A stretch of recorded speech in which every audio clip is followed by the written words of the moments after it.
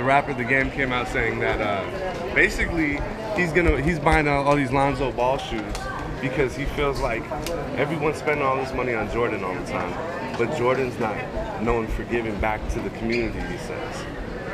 Is there something to that, like buying, maybe thinking the things differently and buying a family brand like that?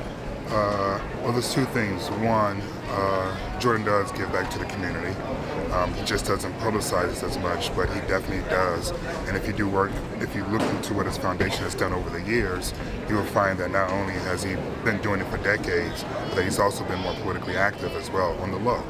But two, there is something to be said about being more entrepreneurial and using your leverage as a celebrity or budding celebrity to monetize for yourself as opposed to monetizing for others. So I appreciate what The Game is doing, but I disagree with his notion that Jordan doesn't get back. Right. So you think Jordan should speak up? Like people should speak up about what Jordan's doing? No, I think people should do their homework.